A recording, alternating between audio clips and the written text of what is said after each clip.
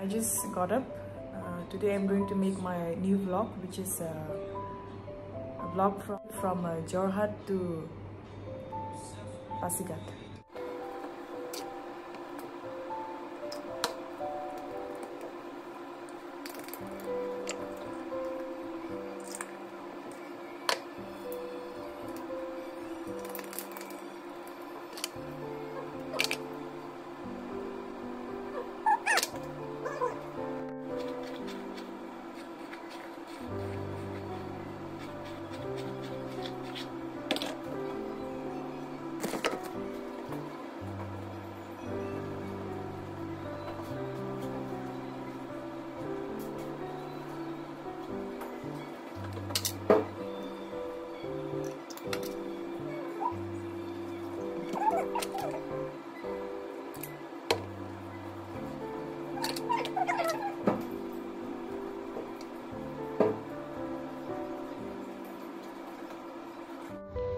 Hello friends, so I'm ready now.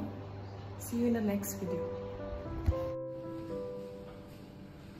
मेरा आज का ब्रेकफास्ट है ये.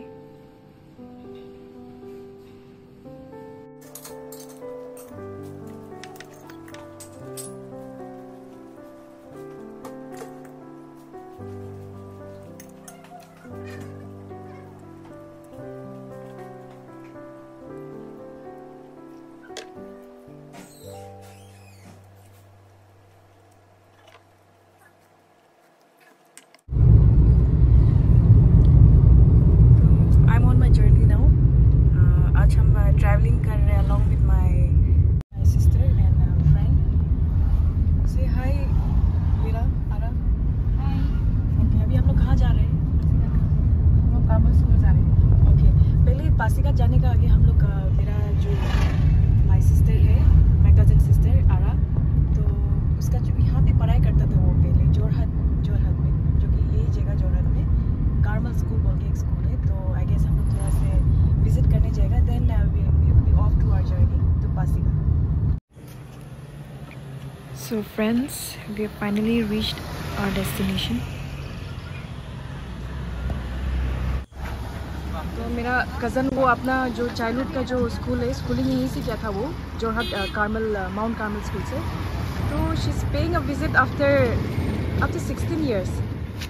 तो गेट कीपर हम लोग को अलाउ कर दिए. थैंक यू भैया.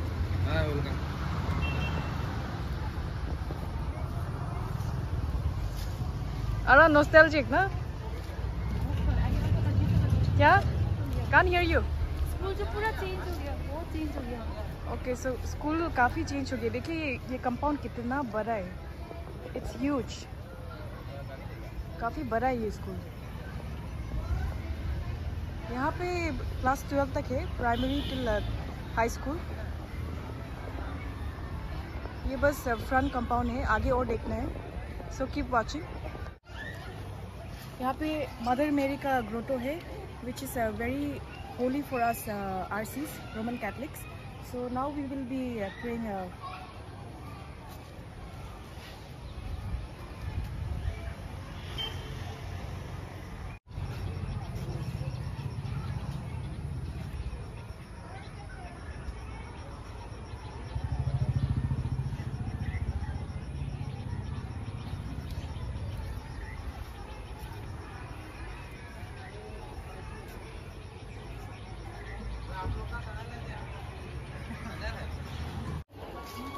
सो आरा इंट्रोड्यूस अस. वो क्या है राइट साइड में?